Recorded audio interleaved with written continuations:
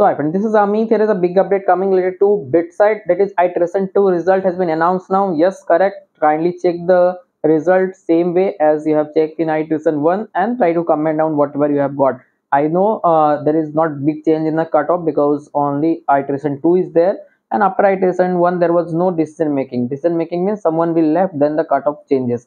So someone will left only at the time of reporting document insufficiency or payment insufficiency, something will be there, and many students will not able to join the college, and that will lead the cutoff to decrease, and in fourth iteration you will get the college at low marks. Also in iteration 3 also there will not be so much changes in the cutoff, and if you want the doubt session with me at 499 only, you can clear all of your doubt, not only about BITSAT but for other counseling also in one session. If you want complete guidance up to admission, that is unlimited session, you can register for that also.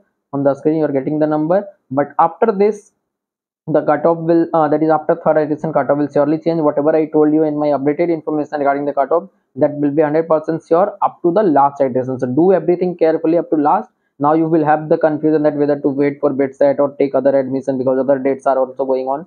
So for that only I'm providing the doubt session. Once you register, I will analyze your condition and accordingly I will advise you what you should do. Thank you.